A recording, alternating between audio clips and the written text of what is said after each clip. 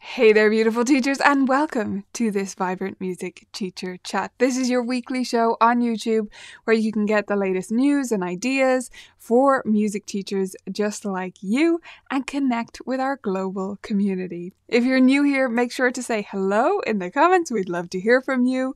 And if you've been here 1,000 times, no, we haven't done 1,000 shows. If you've been here a bunch of times, though, welcome back. There are some names that pop up again and again who are regulars, and I'd love to see you all joining us each and every week.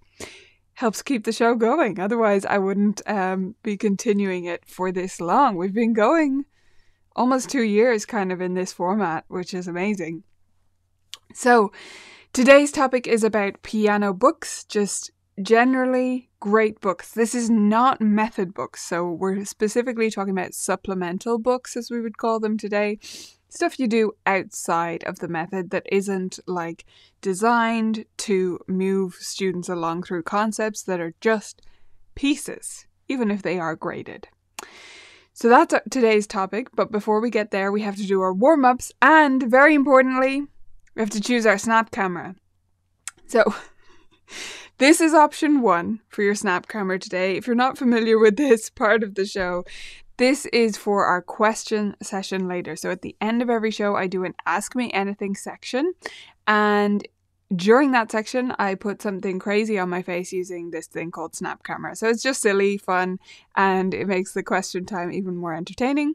And it means the more questions you ask, the longer I stay in whatever form you choose.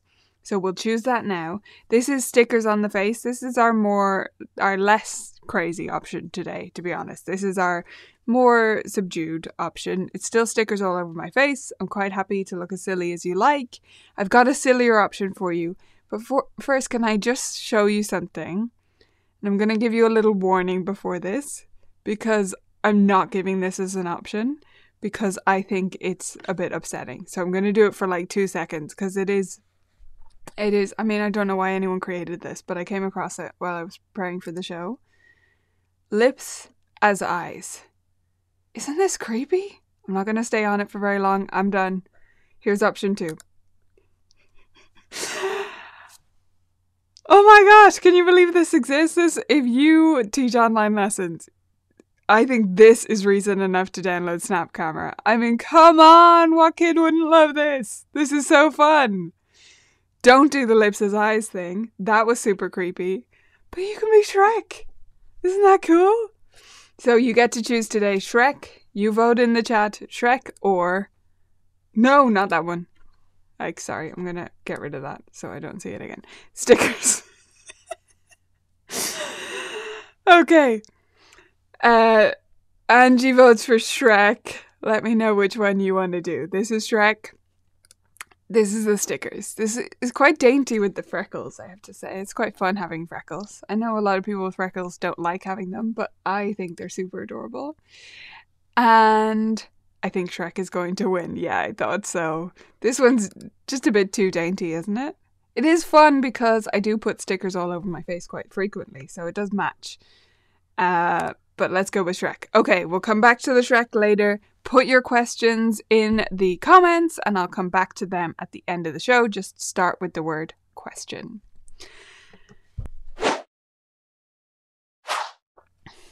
Okay, we're going to get into our warm-up. Let's take a breath together first. Today, I want you to stretch your arms out wide and breathe in. 1, 2, 3, 4. And breathe out and bring your hands to the heart. 1, 2, 3, 4. Close your eyes for just a second. And we're ready. We're centered. We are going into Rhythm Railroad. I think you're all ready for this, yes? Here we go. So this is our card for today. We're going to practice it first together. If you're not familiar with these, Rhythm Railroad is a series from inside the Vibrant Music Teaching membership, and we do a couple of these and one of our singing exercises every week just to get ourselves warmed up, to get ourselves musically going, okay? So we're going to practice this first. It's in 4/4. I'll do G'day rhythm syllables first today. So the orange is touch your shoulders. take a little step back. The oranges touch your shoulders. The light blue is tap one hand on your knee or on a table. I'm just going to do it in the air so you can see what's going on. And then the green is your foot. Stamp your foot. Okay? So let's try it together. It goes ti-ti-ta, ta-two. Ti-ti-ta, ta-ta. Ta, 2, 3, ta. Ti-ti-ta, ta-ta. Ti-ti-ta, ti-ti-ta. Ta-ta-ta-two. We know we're in trouble when I nearly mess it up when the backing track is not on, right? But we'll give it a go. Okay, so this is your first time doing one of these. There's going to be 1 bar of count in, 4 beats, before we start, and then you join in. Try it at home, no matter how silly you feel. Trust me, it's totally worth it. Here we go.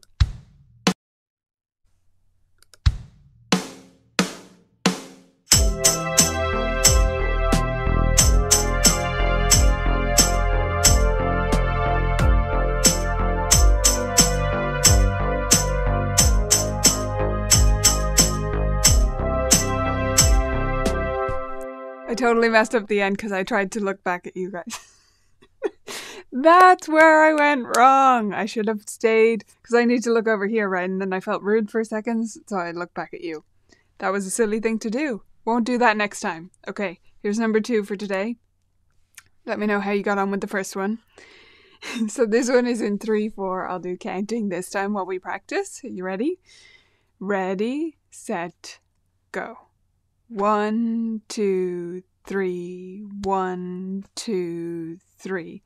1 and 2 and... Sorry, I stopped myself there. 1 and 2 and 3. 1, 2, 3 and 1, 2, 3. 1 and 2 and 3. 1, 2, 3 and 1, 2, 3. I had one of those moments there where I just feel like I miss something, you know, where your brain just sort of blips. Anyway, we'll give it a go. They are so much fun, aren't they, Lisa? They're so fun. I got it and it had the foot. Oh my gosh, Lee! Congratulations! We do get better, right? Practice makes progress. Okay, here's this one. This one will have 2 bars of count in because it's in 3/4. Here we go.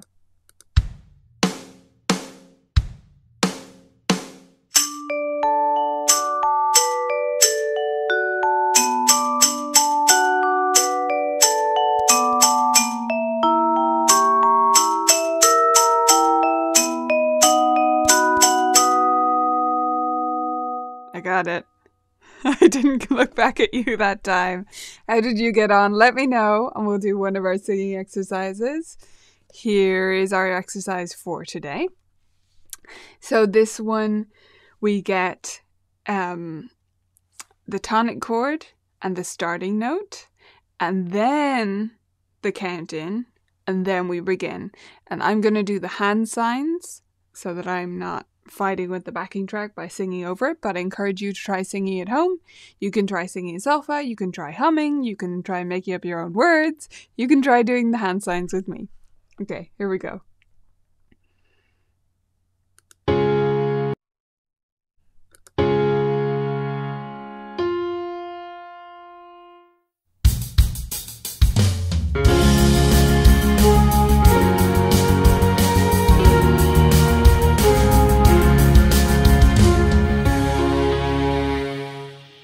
Let me know how you're liking the singing portion of our warm-up. I love to bring this into my lessons. I've loved being able to bring it back into our lessons since we had a long break from singing over here because it was just too risky. So I hope you'll consider doing the same. This is Solfa Railroad, so it's like Rhythm Railroad, but this one is just singing.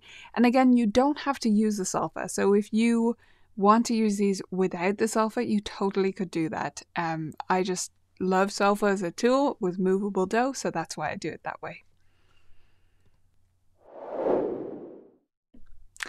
Into this week's news. I want to hear all of your news. Let me know.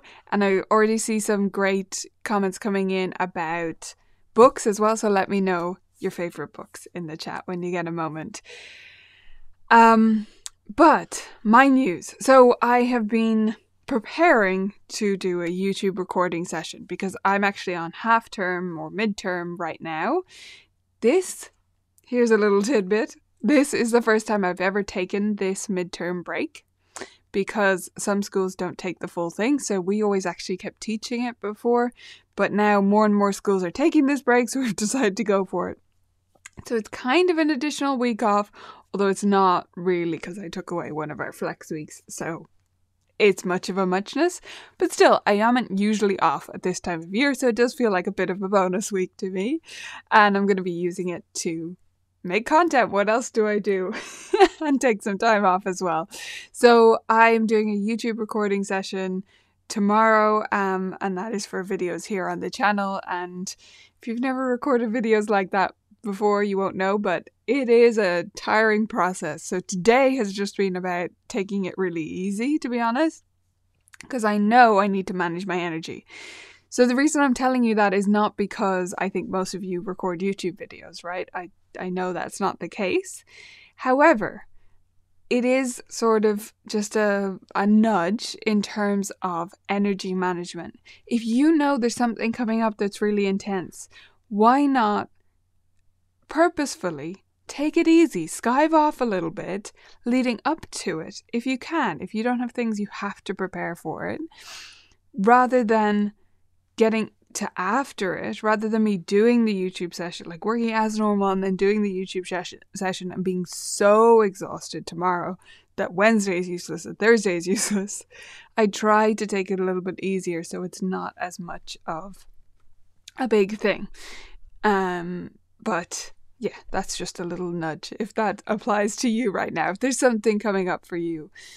I've also been working on some resources for members.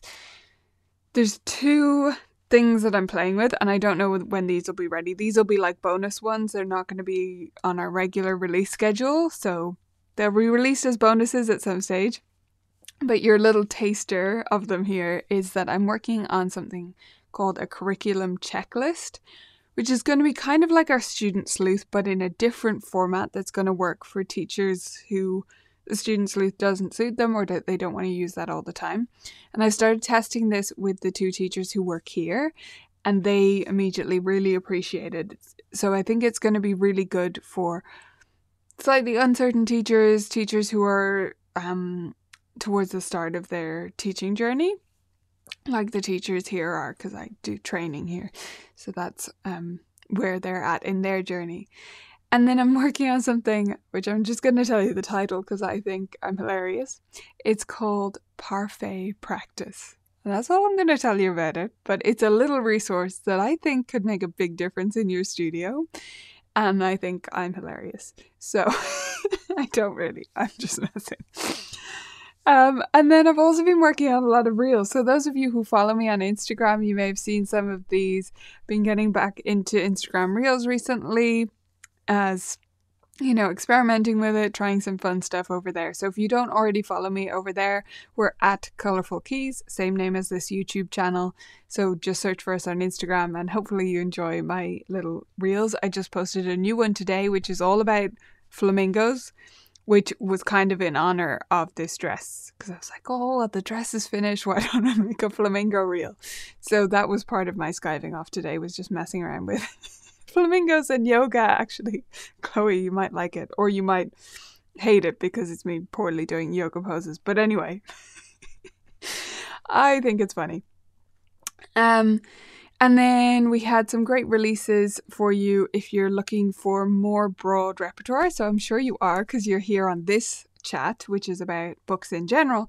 But the post we just published on the blog is about books that will help you to take your students around the world, to introduce them to music from different places. And so there's some wonderful suggestions there. Most of them were new to me, so they might be new to you too. And then last 2 things I wanted to mention. 3 things, sorry. Number 1 is our podcast, Teaching Studio Stories. I haven't mentioned it in a little while. So that is on episode 9 will be coming out tomorrow. It's almost finished season 1. So if you're someone who likes to save up podcasts so that you can binge them all in a row and like not have to touch the player while you clean your oven or something. Is that just me? I doubt it. So if you're someone like that, almost the whole of season 1 is up. 8 episodes, 9 tomorrow, and then there's 1 next week, and then there'll be a break. So that's a wonderful show to listen to if you need different perspective on your own teaching, a bit of a bolster that you're doing it right and that you're just like everyone else, and some inspiration from teachers from around the world. I loved doing those interviews, so I hope you loved listening to them too. If you have listened and you haven't yet left us a review, I would really appreciate you doing that. Just wherever you listen to the podcast, leave a review there. Let people know why you enjoyed listening to it. I would really appreciate it. It's a new show, so it needs some love. And then 2 things outside of my sphere, which is the first one is from Christina Whitlock and Jana Williamson. So they did this chat on Instagram Live. So if you look up on Instagram, look up Beyond Measure podcast, which is Christina's podcast. Her and Jana did this chat. Let me know if you saw it. I watched it back on Saturday, I think. And I just loved it. It was so fun to listen to. I mean, they're both great to listen to all the time. Christina is especially giggly, so she appeals to me. But she giggles even more than me. So if my giggling is good for you, then you will love her. Her laughter is way more fun. Even more fun, I should say. And she cracks Jana up as well, which is great. And they're talking about pieces from Masterwork Classics, which is one of my favorite series. And it's just such a fun chat to listen to. I really highly recommend it. Like, I honestly intended to just open it and see what they were up to. Like, I thought I'd shut it off after a minute. I just was curious, like, what were they talking about? And I couldn't stop. I just listened to the whole thing. So if it captured my attention, it might for you too. And then lastly, there was a really interesting video on top music here on YouTube. Tim Topham had a lesson with Fred Karpov. Both of them are going to be speaking at the Teacher Turbo Boost, which is our conference coming up soon. And Fred did a lesson teaching Tim. So Tim is a student, Fred is the teacher in this scenario, and they did an online lesson just live. And you can watch it back and see the actual lesson. And I just think that's so fun and a different way of looking at technique in particular, because Fred is so good with technique. So lots to look at this week, but we have lots to look at as well. So let's get to our books for today.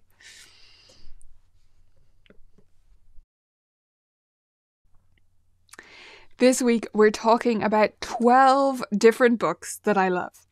These are not my 12 favorite books of all time. I would find that impossible. I am one of those people who, if you say, hey, what's your favorite film? I'll just go, I don't know, and panic. So I don't like saying my favorite things, like my top things. They're just some of my favorites, okay? So I've chosen 12 to try and give us lots of diversity. These are all supplemental books, so they are not books that are designed to be used as like a curriculum or as a method book. They're not structured in that way. They're more repertoire books.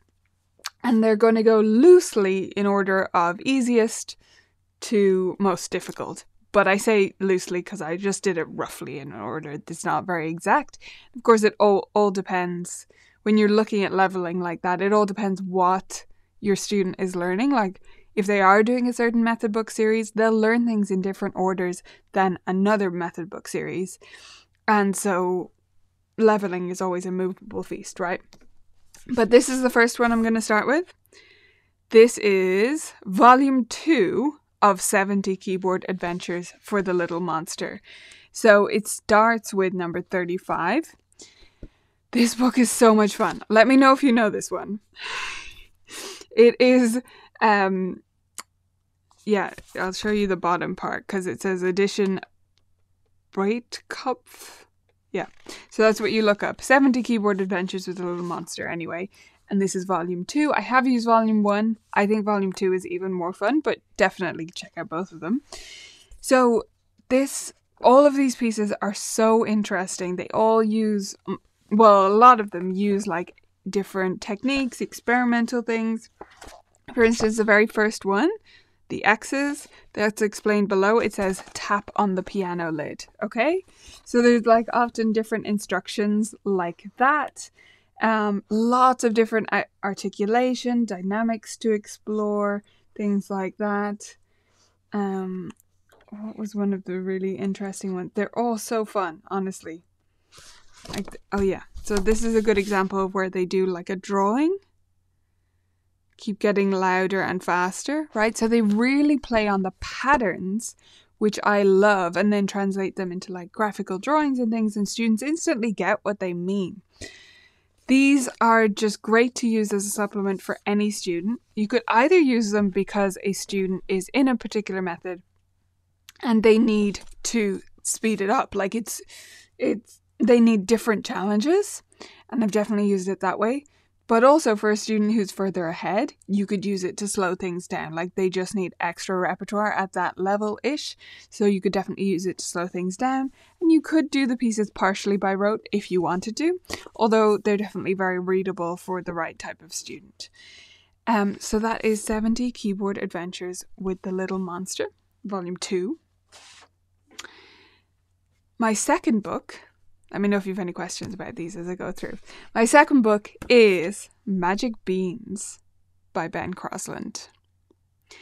This is in a similar category for me in that I would use it alongside a method book, generally for a student who either needs more challenge or needs more reinforcement. So if a student needs more challenge, say at the start of level 2 of Piano Safari, for example, this would be a great fit.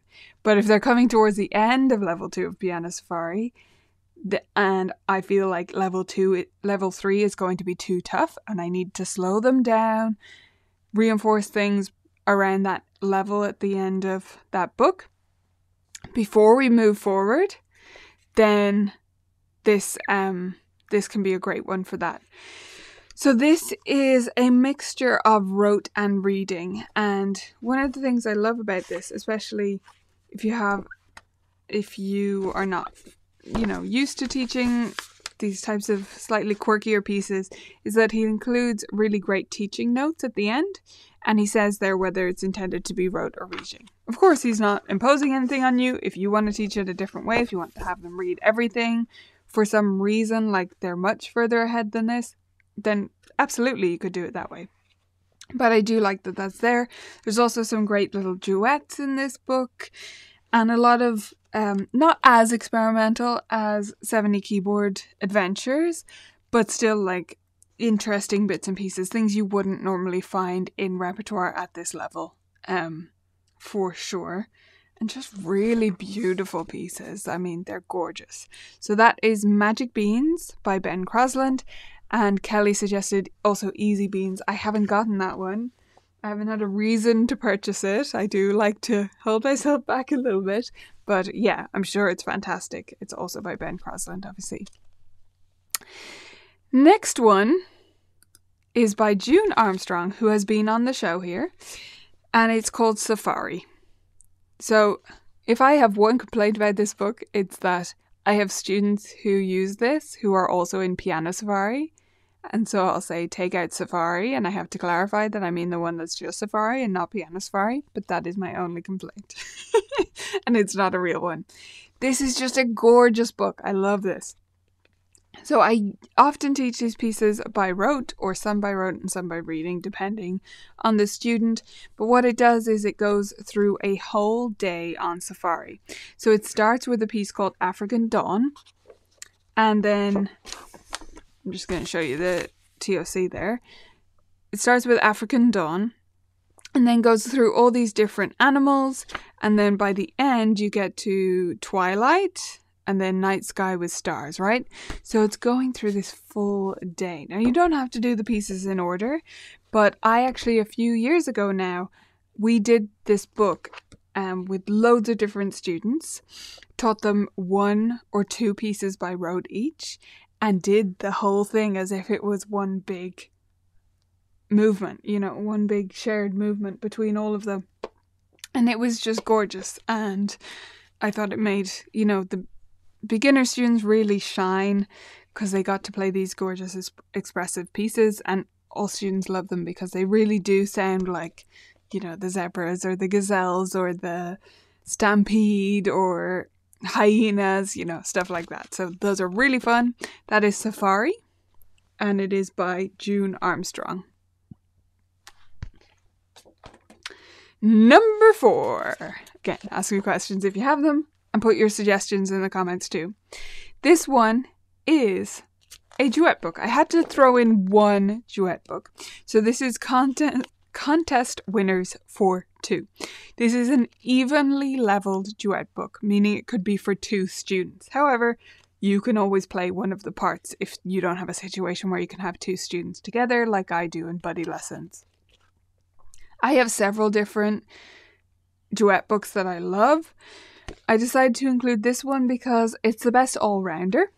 If you want pieces that sound really great, in a recital, because like it says, it's contest winners for 2, right? They're meant to be a bit flashy or a bit showy-offy, which is great. And students love them. They can be a little bit challenging in some cases because like this book, for example, is number 1. It's not actually hard, but students can be thrown off by the flats in a lot of the pieces. There's a black key suite in here, but it's not actually hard to play. So it's a great lesson for them, almost you just look at the patterns and it's just as easy as any of your other pieces. So love to include this one and all the subsequent levels of those.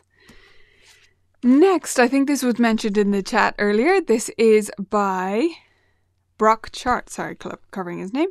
Brock Chart. I have reviewed his 5-fingered jazz previously on the channel, and I do have a video coming up in a couple of months, I think, about this one. So if you want to hear some samples from it and stuff like that, that's there, but you can look it up right now, of course. Don't wait for that. So this is by Brock Chart. My Melodies is his site and his publishing name. And why do I love this one? I love these because, well, number 1, Brock's thing that he's really passionate about is that the backing tracks be fantastic. And they are. They're great. They're the best backing tracks of probably any book that I've used. So if that appeals to you, that's a great element of this book. And I love using backing tracks in general. And they're very accessible pieces, some challenging rhythms, but you have the backing tracks and you have the version with the piano. So students can get it in their ear and it's not such a problem then. And as the name would suggest, 5-finger pop, so it's sort of staying in position-ish things, but it's not heavily position-based. And it's just really fun, just great pieces. Some of these got stuck in my head for days when I was doing that review video, which is coming out soon. So highly recommend checking this out. It's relatively new. I think he published it last year, and there's a level 2 as well if you want something a little bit harder. This one, it says late beginner to early intermediate. I would be looking at someone, I'll give Piano Safari as a reference generally today just to keep it consistent, but someone heading out of level 2 into level 3 of Piano Safari could definitely handle this. A little bit earlier on if they were very motivated to do it. Now, a little bit on the harder side. That's great to hear, Karen. Yeah, I love them too. A little bit on the harder side, we have this guy, Bigtime Pop. So many of you will be familiar with, hits, not pop. Many of you will be familiar with Faber's Pre-Time to Bigtime series. I am a fan of those books in general. I love them. After chord time onwards, great. I think the pre-time level, it doesn't really do what it sets out to do. That's just my opinion. Like, I love the idea of making something like Disney songs or famous melodies accessible to students who are still at a primer level. But I think inevitably it doesn't sound good enough. It's not convincing enough. So And playtime, yeah, but only with the teacher duets. And then once you get to chord time and above, I think they really do a great job of arranging those. So this is their hits editions, which include recent-ish songs. If you're going to go for this, just be careful that your student really does know and want to play these songs. If your student asks you to play pop, that they want to play pop music, first ask them what they specifically want to play, because if they have something specific in mind, this is not going to do anything for them. However, if you especially have adult students or later teens who really want to play familiar music, but they don't have any particular inklings, they can't give you any suggestions, these can be a good place to go at this level. So I do like the fun time level, and then this is the big time level, which is the last one. It's a level 5 in the Faber series. It has All of Me, Firework, Hello, See You Again, Shake It Off, Shut Up and Dance, Sorry, Stay With Me, Sugar, Symphony, What About Us, When I Was Your Man. All of those are like not that recent, right? If you're not familiar with them. Like even All of Me, certainly Firework, that's been out for a long while, right? And Hello, like that's not recent from Adele. But they are songs that generally stood up for a bit of a test of time. We'll see how they do on the long test of time. But great option if you want something familiar and your student doesn't know like oldies, right? Now to jump up in level a little bit as I throw books on the floor. We have Amadeus Anthems. Who's a fan of these? These are by Andrea Dow, and she has lots of different ones like this. So all the covers look like that. It's easy to recognize them. They're different sessions. What she does is take a theme or a melody from a famous work and then rearrange it into a pop style. And she does a fantastic job of it. They are gorgeous. They are not easy though. So you do need students to be pretty competent players to do this. It's definitely a level 3 if we're talking about piano safari. That's when students could start to try and attempt these, maybe mid-level 3. But again, only if they're passionate, and really they'd want to have graduated from that method entirely to play these comfortably and quite master them quickly. Just because of the patterns in the left hand and the combinations between them. Some are easier than others, don't get me wrong, but like they'd want to be pretty comfortable with patterns like these to play them at the speed they're going to want to play them at. So I would just caution you on that. Like we do want a pretty solid early intermediate to intermediate level here. But yeah, the Amadeus Anthems. I think if you probably look up classical pop piano solos, or just look up Andrea Dow's name. Where's her name in it? She doesn't put it on the cover. Anyway, they're teach piano today, which many of you will know.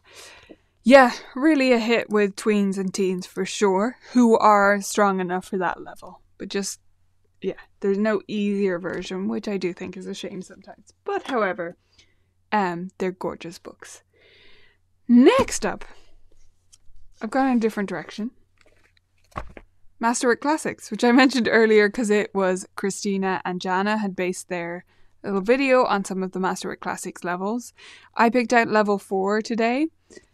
Not for any particular reason. This is more of a stand-in for the whole series. I do love the whole series. However, level 4 is where it gets really good, I think. But I wouldn't pick and choose. All of the levels are great, and it's just a wonderful standard classical repertoire book. It's by far my favourite, though, by a long way. And I know people love, like, what are the other ones? Journey Through the Classics, or what's the Keith Snell one? I don't know, but Jane Magrath all the way for me. So, Masterwork Classics, love that collection. Just love it for bringing it to students. And there is a CD, which, you can play for students, or they can look up the pieces, of course, on YouTube or anywhere like that. So make sure to do that so that they're sold on them, because they're great pieces. They're just such a solid collection. Okay, Next up, we've got 4 left. Next up we have Whimsy and Wonder. So we're getting a little bit more challenging. Now this is around the same, really, as a level 4 of Masterwork Classics. So I did put them together. I recently did a reel on Instagram with this in the background at Stacy's request. Because I did one video with my octopus socks, which I happen to be wearing to get today again, but I'm not going to lift my foot up and show you. But anyway, I did a reel which was about different time signatures and teaching them with dance, and I wore my octopus socks because I think they're fun. And Stacy requested, oh my gosh, can you do one where you dance to this, because how perfect, right? So I did that. I did some silly waltzing to her beautiful piece, but I love all the pieces in this book. I actually once played one of these for a recital myself, for like a student recital. It's on the easier side maybe for teacher repertoire, but I don't care about that. I just wanted to play something that people will love, and she has a really fun arrangement of Molly Malone in here. I can't remember if she calls it something different, or it's been a few years since I played it.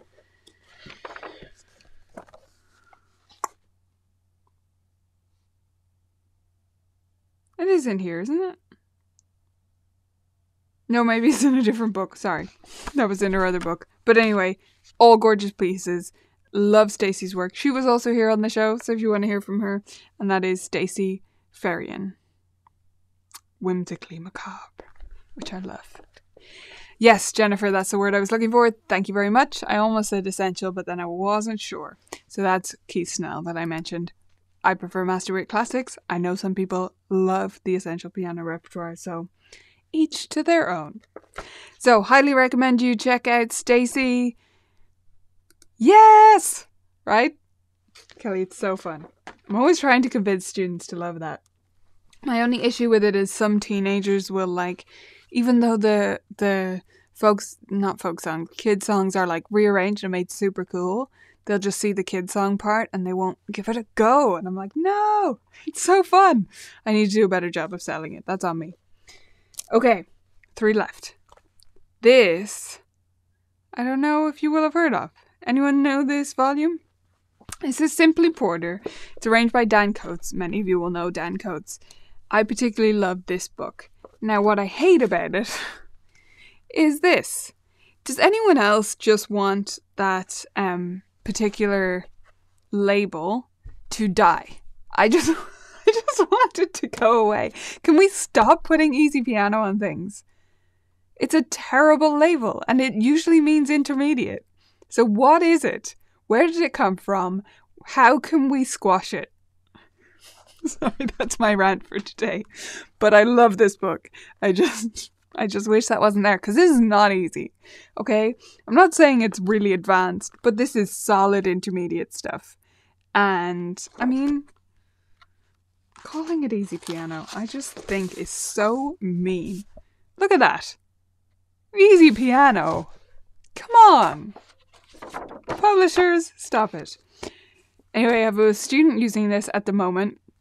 I hadn't used it for several years, and she was interested in like jazz standards, and she was bringing up some like older names, not Cole Porter specifically, but around that era. And so I said, we just show this to her and like play her a few pieces and see if this is what she's after. And it totally was. So I was right on the money. Sometimes you have to interpret what students are saying to you and figure out what they're really after. So she's done Night and Day so far, and she's just started on Anything Goes.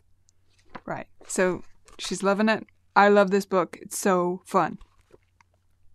Yeah, right. Exactly. It's like a grade 4 to 5. Yes. Intermediate is what Americans would call it. I mean, it's just easy piano, especially for adult students. Teens, I can just tell them, like, that's nonsense. And they'll believe me. Or younger students, for sure, will believe me. But adults, they're like, they think you're then kind of pandering to them, or like trying to make it soften the blow somehow. And I'm like, no, easy piano is really not a thing. But you can't emphasize it enough, because then you sound like you're overdoing it. I don't know.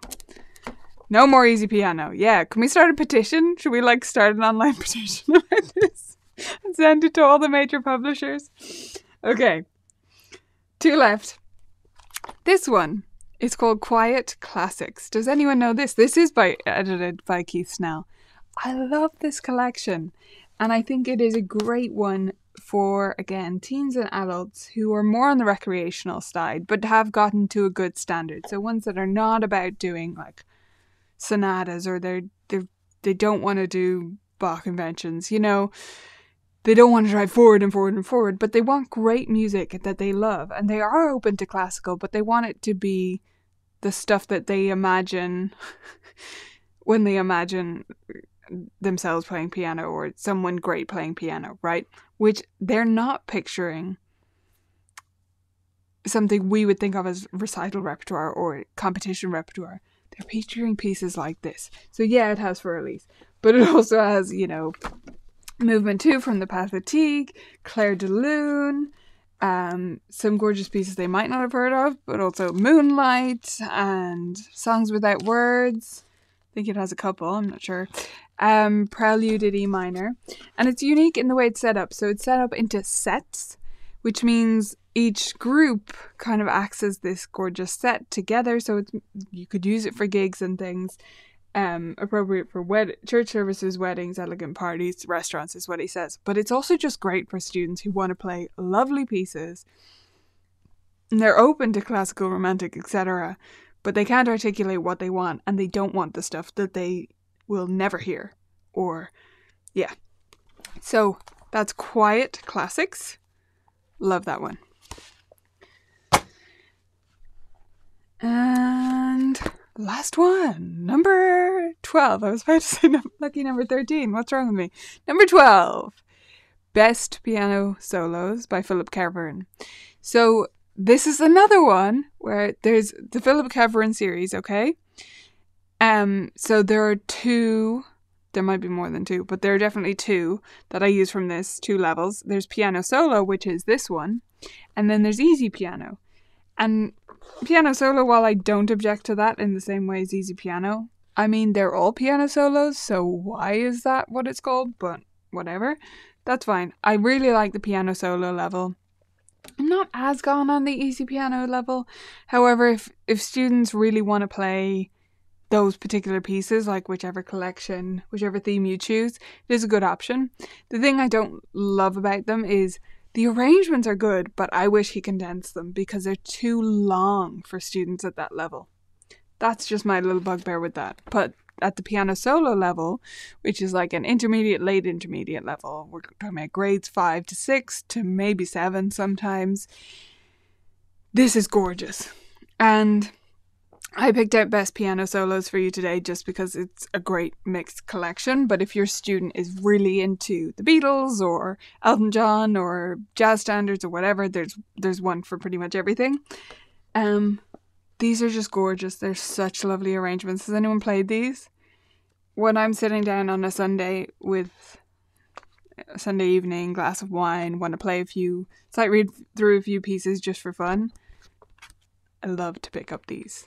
Really fun to play. Really playable. Gorgeous pieces. And that is all 12 books. Let me know if you have any questions about them or any questions in general. Just type the word question first. Right now, though, I'm going to quickly talk about our book for our book club. So, for our book club this week, we had a new chapter of our book, which is Teaching Piano to Students with Special Needs. I'd love to hear your thoughts in the chat, or if you're a member in the members area after the show. I really enjoyed this episode. I thought it was great. Chapter. I really enjoyed this chapter. I thought it was great. I love the review at the start of it. Was actually about the previous chapter, but it was a great bullet pointed list and just a great list to refer back to again and again. And then she talked about creating a positive lesson environment. So simple things like always giving a positive before any correction or anything like that, and always framing things from a positive. So instead of saying, don't do this, do that. And that's sort of general teaching advice. However, she is right, I think, that it's extra important for students who have learning difficulties, special needs, disabilities. At least I have certainly found that in my studio as well, because I think it's because it sometimes can be because of the actual disability or difference in their brain or whatever. But I think it often is simply because in school everything is hard and they're always wrong. And it makes them really sensitive, I find, to corrections. So we do have to tread more carefully, be more careful to be positive and to set things up in a way where they are going to get the right answer. I think that's really important. Yes, I loved that quote as well, Angie, for sure. The goal of each lesson is not to perfect a piece, but to help each student do their best. That's true for everyone. And that's the thing she keeps coming back to, and I keep coming back to again and again, is a lot of this is just about good teaching. And if you become a great teacher for students with special needs, with learning difficulties, with disabilities, you will be an even better teacher for everyone else than you already were. So I think it's all great advice all around. And I just love this careful consideration of what the lesson feels like for the student. She did have a short section about parental involvement, and I do think some of that was can be aspirational. Let me say it like that, because she's right. It is more important than ever that the parents are involved. They do know things about their child and they can give you suggestions that are super useful because they work with them every day. However, I have found that my students with various diagnoses, their parents have to help them with so much schoolwork outside of school that they are pretty close to their edge.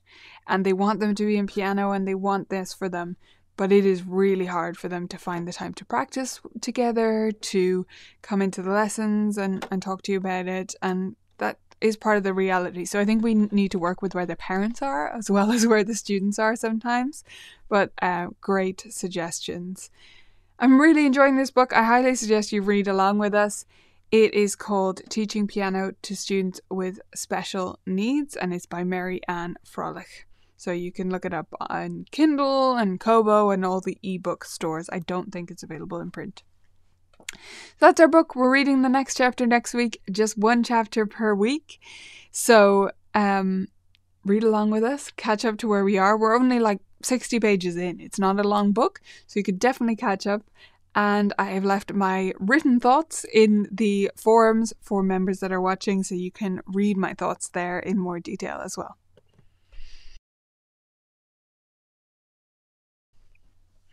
All right, hello! Here's my Shrek head. Oh my gosh, I love wearing this. This is so fun. Thank you for choosing this one, everyone. It's so fun. The only thing is sometimes when I close both eyes, it kind of closes one first. I'll stop doing that, sorry. I just find it funny. Lee, it's just the next chapter. So we were on chapter 4, so it's chapter 5. It's just one chapter per week on the book. And again, the full schedule and all my comments are in the forums. Yes, Emmy, I love Forrest Kinney's work. Please look it up. I nearly included one today. I actually miscounted my books at first. So I was like finding more because I thought I had only 9, and then I found more, and then I realized I was up to 16 in total. So I'm not good at counting apparently, but I had to cut some out. So I was going to bring Forrest Kinney's puzzle play as well, and then I thought, no, we'll stick to repertoire. That's how I'll cut this down. So, but I highly suggest checking his books. I absolutely love them. I talk about them all the time.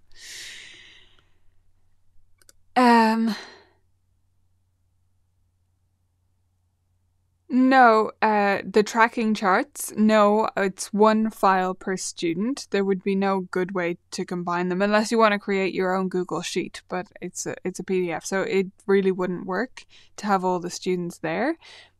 But it's much easier to organize it that way, in my view. At least I find it easy to organize. So if there's something confusing you about it, Lee, please do post in the forums, and I'd be happy to troubleshoot with you, help you come up with different ways to use it.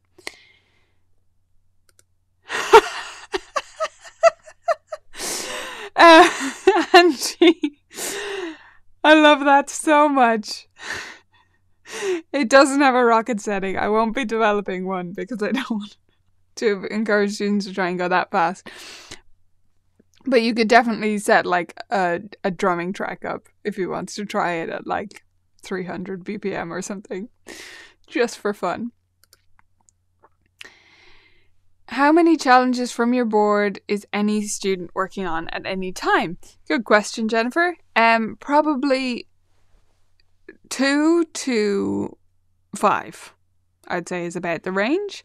So most students would be working on a minterval and 60-second challenge unless they like just started, pretty much, or unless they passed off both. But you know, it takes quite a few years to really get to gold level of, say, 60-second challenge. So most have both of those, and then a lot would also have a scale challenge. Some would also have a chord challenge depending on where they're up to, and right now everyone has the 30 practice bullseyes challenge as well. So 2 to 5.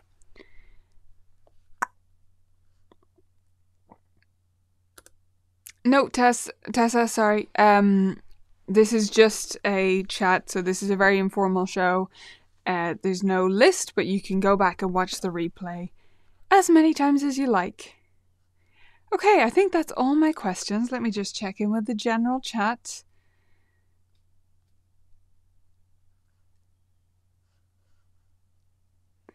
Chloe, you're welcome. Glad you enjoyed it. Oh yeah, Forest Skinny's happy birthday variations. Yeah, and the happy birthday's in the puzzle play, which is great. So students create their own arrangements. I love that. Angie, thank you. I might have been slightly off there. Did I say chapter 4? I meant to say chapter 5. Sorry, Lee. Thank you, Angie. Okay, awesome, everyone. Oh, Shelley, yes. Let me get you the link to that.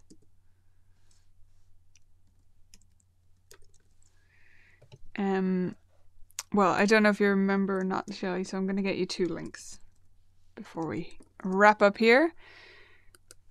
Here is the member link. And then, yes, there is the blog link, which is sort of the backstory around it and that kind of thing. So hopefully that helps, Shelley. Open those up right now because the chat does disappear. YouTube's a bit funny about that.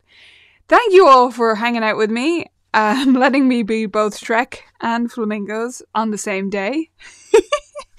That was super fun for me, and I hope it was fun for you too, and I hope you enjoyed the suggestions of books today. Keep adding your thoughts in the comments, and I will see you back here next week for another Vibrant Music Teaching Chat.